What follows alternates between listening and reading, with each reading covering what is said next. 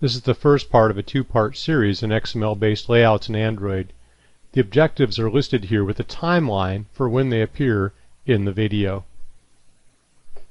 Okay, so your homework prior to watching this video is to go out to developer.android.com, go out to the guide, topics, user interface, that's the URL you see listed here.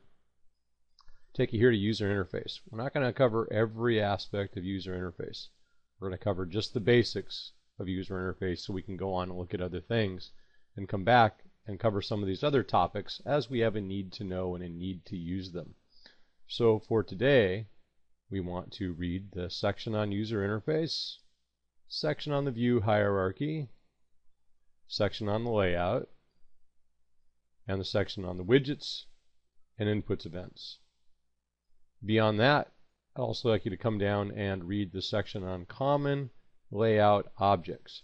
When you're reading the section on common layout objects, the only two I really need you to pay attention to at this point is the frame layout and the linear layout. There are other ways of doing layout as well, the table layout and relative layout, but we won't be discussing those at this point. So if you do that, that'll be helpful for this lecture to already have that information.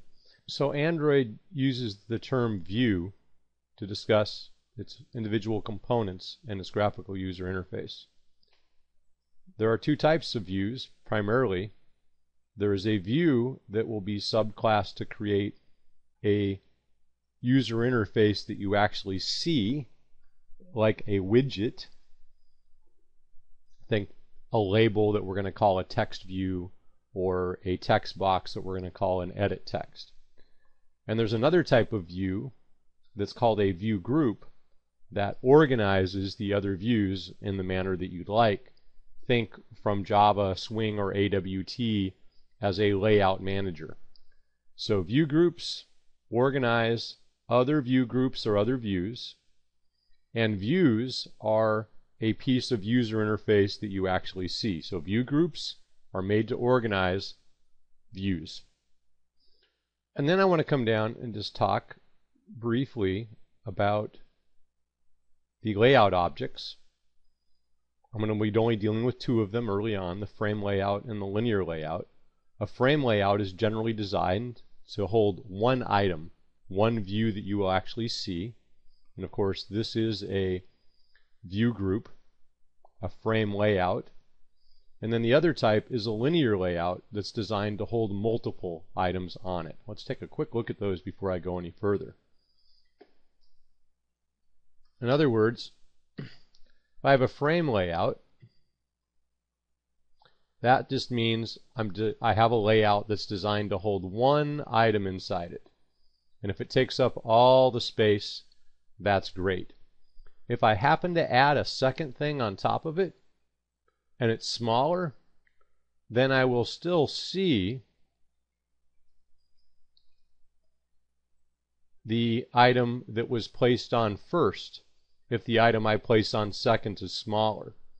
If the item I place on second is larger, then it will simply cover that first item completely, and I will only see the second item.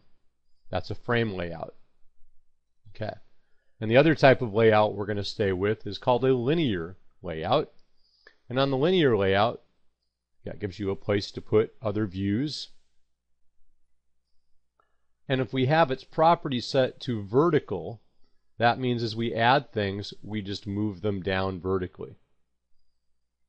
And of course, likewise, we can have a linear layout.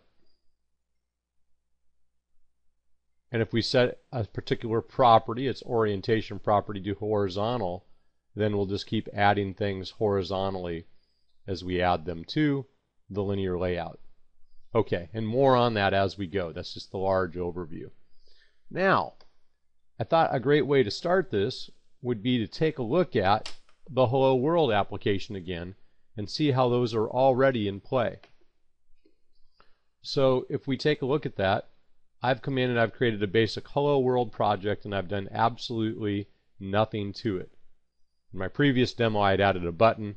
I've even taken the button off, and this is the out-of-the-box Hello World project that you get for free and I've done nothing else to it.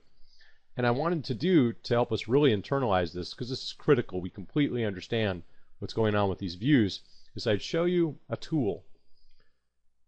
Now here is, remember I created my Android directory at the root of my C drive, and I placed Eclipse and the Android SDK in there. And largely, most of what you want to do, you can do right from inside of Eclipse. If we come in and double click on the Android SDK folder, and I see AVD Manager, well, that's this right here. And if I see SDK Manager, well, that's this button right here. And most of the things I want to do, I'm happy to do them with Eclipse, because Eclipse interfaces with my SDK toolkit for Android. But there's something I want to do now that's a tool that's better used from within this Tools folder here. And if I look inside the Tools folder, there is this batch file that we can run called a hierarchy viewer. And what I want to do before I start this hierarchy viewer, okay, so what I'm going to do to get started with this is go ahead and fire up an emulator, my 2.3.3. 7 inches is great for this demo. And my emulator is building. I'm going to come in here and see that my phone's getting completely launched, and go ahead and open up my phone, get it to the main menu, and I'm going to launch my Hello World application up to my phone. I changed the setting while I was offline, and so it's asking me which device to choose rather than automatically selecting, and I'll be showing you that setting later on.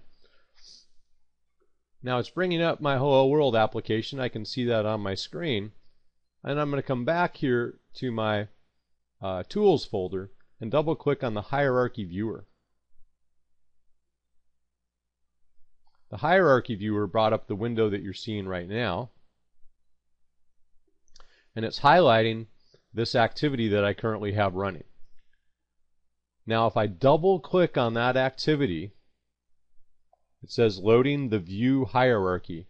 This thing is awesome, and it's showing me the views that we're using on our Hello World application out of the box with no modification.